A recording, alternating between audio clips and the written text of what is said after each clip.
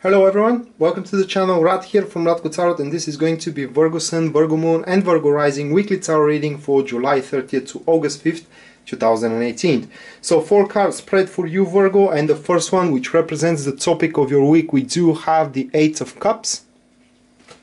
Then the second card representing the core of the situation, this is going to be the 6 of Pentacles. Afterwards, we do have the challenges that you need to overcome here. This is going to be the Moon card.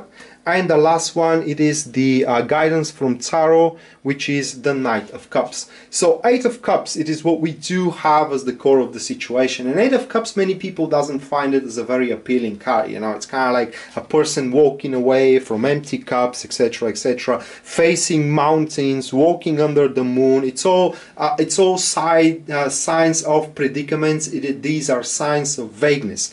But what most of the people kind of like eludes them is that this person already walks away from these empty cups. All right, that person already learned its lesson and realized that there is no easy way around it. All right, you aim for a certain happiness, either regarding your career or either regarding your relationship, and finally you have reached the stage where there is no way and there is no easy way around it. I mean, you have to basically get back into the established already way and do what it's necessary, or what in general the life wants from you in order to accomplish a certain goal.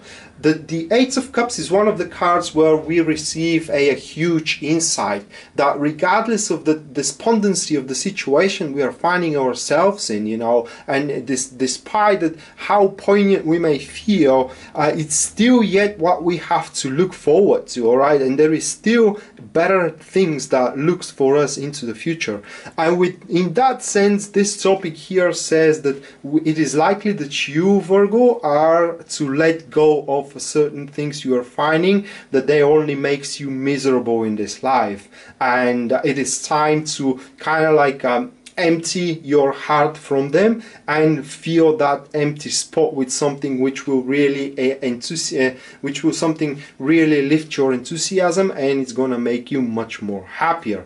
And then we do have the core of the situation here, 6 of Pentacles, representing the realization that certain predicaments needs to be resolved, all right, because the 6 of Pentacles is about resolving issues, but also that card, because you know that the beggar's issue right now is resolved by the rich man giving them coins for a lunch or for whatever they need.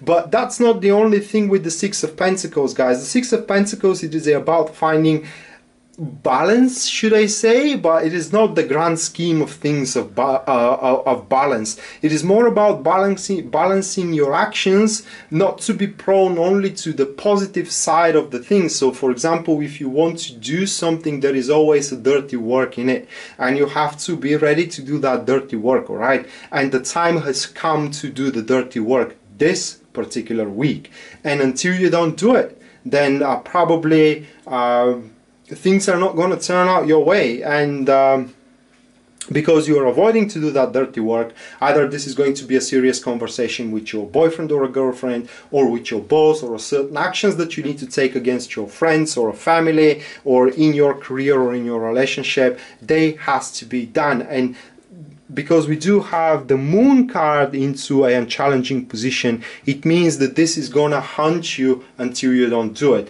and the more you delay it, the more harder it becomes to push it through. So I suggest you here, Virgo, to put yourself together, guys, and realize that again, there is no way around it. I mean, that it's just, or at least easy way around it, and better face whatever you have to do in order to lift it off your chest, okay, and from there to start working towards your certain dreams. Because we do have here the Knight of Cups as a guidance that the tarot card gives you, Virgo, and this card tells you only one thing: remember your goal, guys. Because as soon as you remember the full extent of your goal, either this is going to be happy family, you know, successful job, etc., etc., you're going to realize that that you are going to put yourself in a little bit uncomfortable situation here, dealing a little bit with the dirt around it. It is nothing compared to the benefits that you will have once you have your happy family, happy relationship, a beneficial job, you know, or a very loyal friendship circle. So I suggest you to be true to yourself, because this reading is all about that. Be true to yourself. Realize that there are things in your life you need to let go of, even if it is hard to you, and there are things in your life that you need to confront, and that confrontation needs to happen this week. Not to mention that you will find as well support from some people here that will stand behind your back and will make sure that you will never fall. So that being said, Virgo, this was your weekly tarot reading for July 30th to August 5th, 2018. I hope you enjoyed it and you liked it. And in case you're interested in a private reading with me, everything you need to know about it will be listed down there in the description of this video. Rad signing out now. See you next time. Bye.